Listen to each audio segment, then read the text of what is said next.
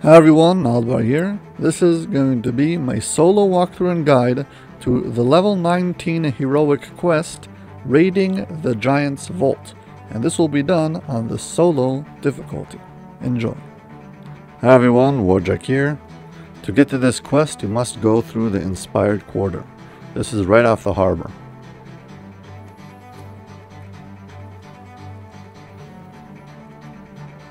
This quest is the third in its chain and flagging is required. First you must do the Eye of the Titan, and then you'll be able to access the island. This is the Isle of Forgotten Dreams.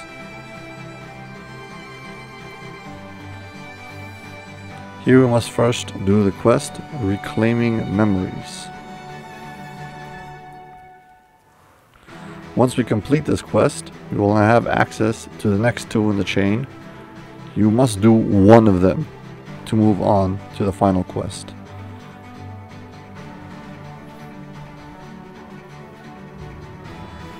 We're going to be doing Raiding the Giant's Vault, and as you can see, this is a level 19 solo quest.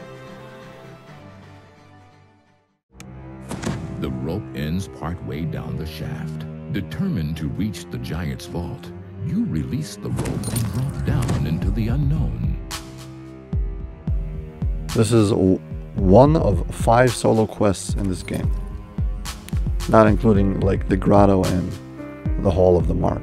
The highest level solo quest other than this is level 3, so this is something special. Since many players don't actually go through this quest, I'll be taking a bit more time and showing all the nooks and crannies. First of all, when you jump in, you can fall and just drop into this water. You don't have to jump down like I did. Also, you can have feather falling.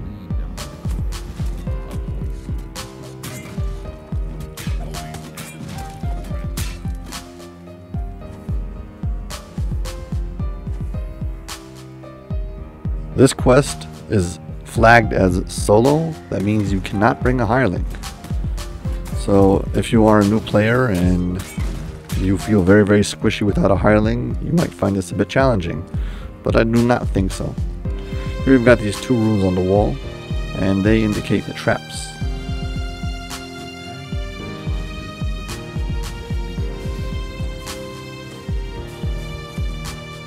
This walkway is trapped with force and blasting and a whole bunch of other nasty traps. You're not supposed to go up here until you solve the puzzles.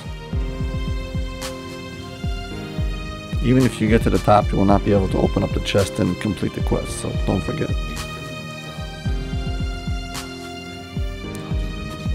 The first objective is going to be to get a key to open this door.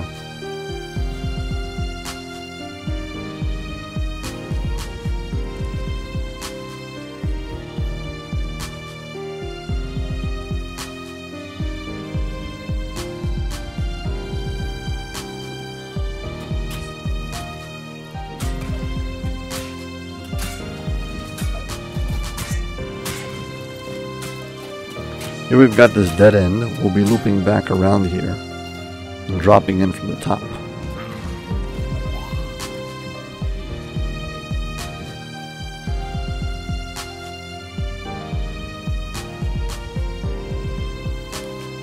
So from here we need to climb up. There's a few different ways you can go, and you will have to go to both sides, so the order doesn't really make a difference.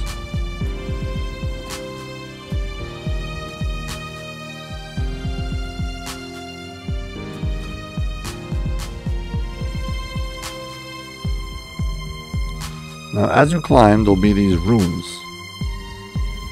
placed around the room. If you activate all the runes on one side of the room, it will then turn on an air cannon at the bottom to allow you to easily jump back up.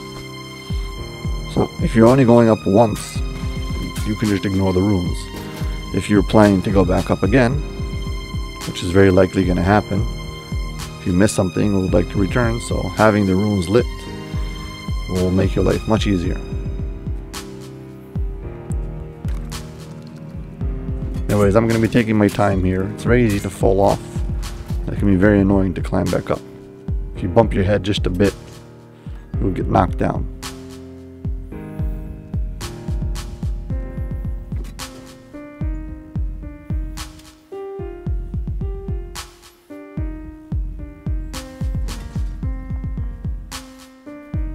Here I've decided to go to the right side of the map first. So east, I guess. And I'm going to make sure to get all the runes.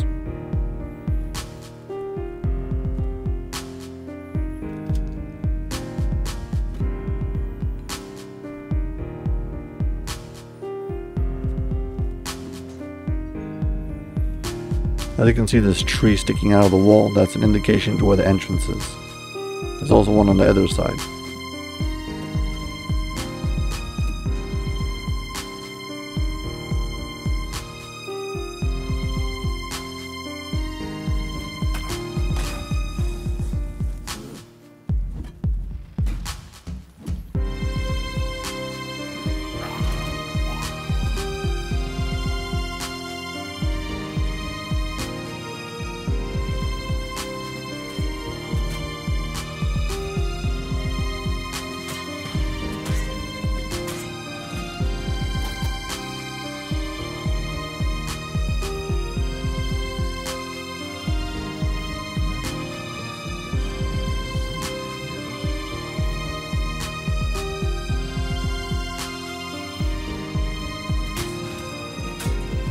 Here we've got this lever on the wall. It's very easy to miss. This is required. This is one of the two levers you need to pull. This will disable the traps on the ramp.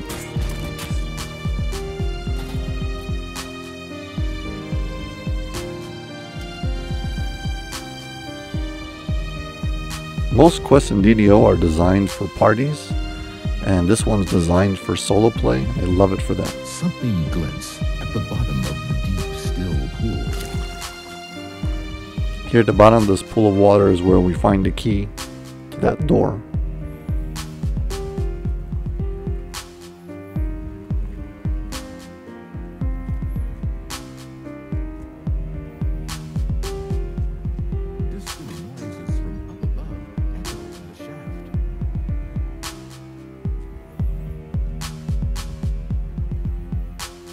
Here we could just turn back if we wanted, but I'm climbing up over here for an optional.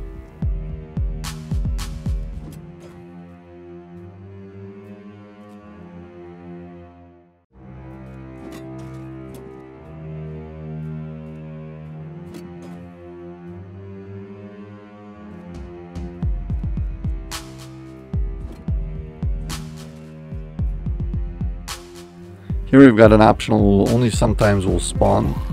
It's an aim Memphis. And you might run past over here and he might not be here, so. Glad I got it on camera.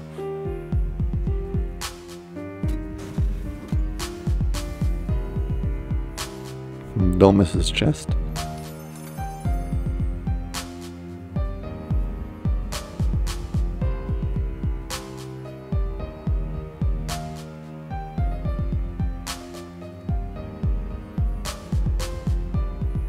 Here if you look down the shaft, this is right above where we were before with the dead end. But halfway down the shaft, there's a little entrance. You can see it on the map. There's some like opening to the left. Or to the west. Here there's a potential second optional. It was a gargoyle. At the end of the video I'll show another clip. I ran back in and redid this quest just so I could get him on camera also.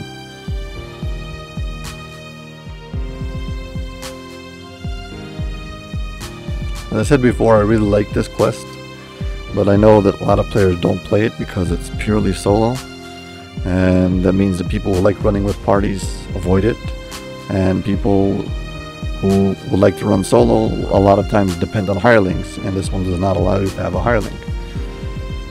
Anyways, this leaves this quest in kind of an unpopular place, and I definitely get why the developers don't want to make more of these, but I really like it, so I'm taking the time to show everything.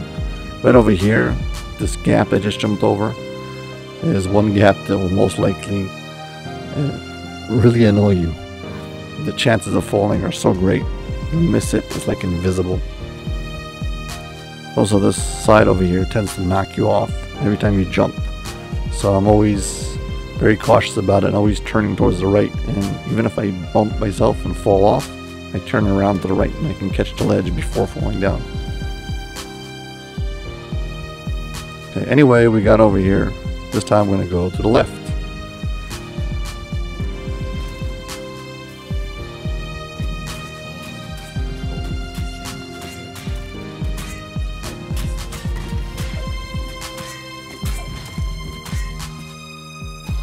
Just like before, we've got a lever here to pull that will activate this rune.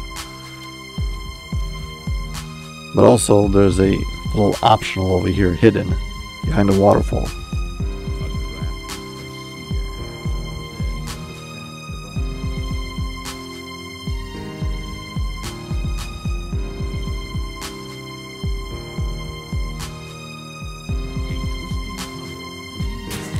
Finding the secret exit gives you a bit of XP and also a chest, so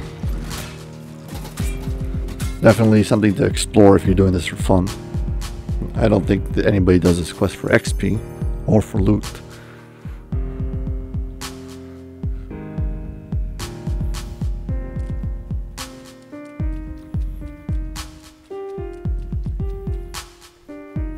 Yeah, that should be it. We've got both runes activated and we've got the key, so now we can jump down and go to open up that locked door. Here you can see I'm above where the chests are, and you can just jump right down actually and land where the chest is, but it's not going to help you. Even if you land there, you cannot activate the chest or exit before we get the final piece, and we'll be doing that soon. Okay, I'm just trying to get rid of some extra monsters that I didn't kill before. That looks like that should do it.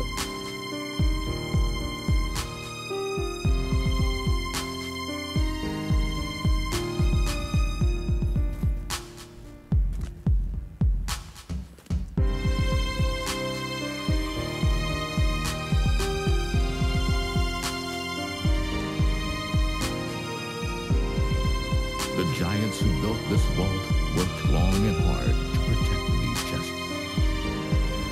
As you can see, you can land on the top before you're supposed to, but it won't help you. Here you can see now that these two runes are activated, and I pulled all the runes on the wall, so now this air cannon works. Shortcut back to the top. This is also one on the other side. There you go. Anyways, this is this gets activated with all the runes on the wall.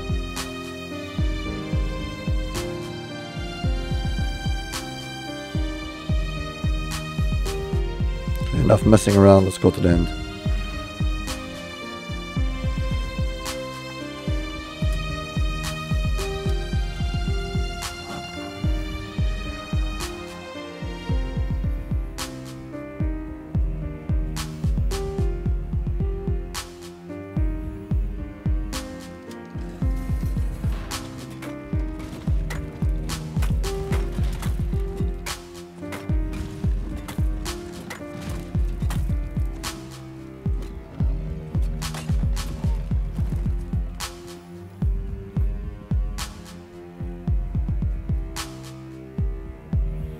Yep, that's it. We got the jeweled key. Now we can go and open up the chest.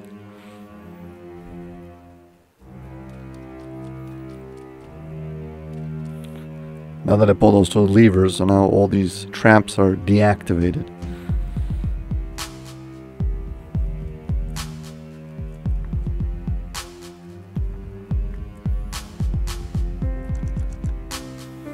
Also, the chests on the side, as you can see, they're locked.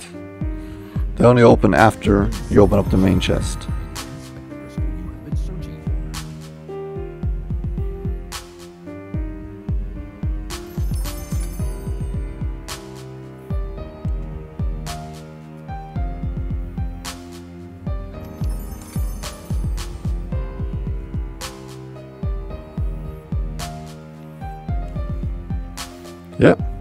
So that's it. Short and simple. As I said a few times already, I really like this quest. At least for the novelty factor of being a true solo quest, level 19. It's pretty cool. And now I'm going to go and show you the little optional that I mentioned before.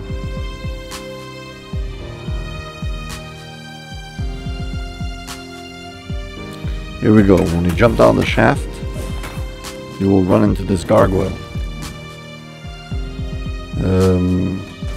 I would come here even if the gargoyle wouldn't be here, just because I want the breakables. Also, you might be farming named gargoyles for your monster manual. So, here's another specific one.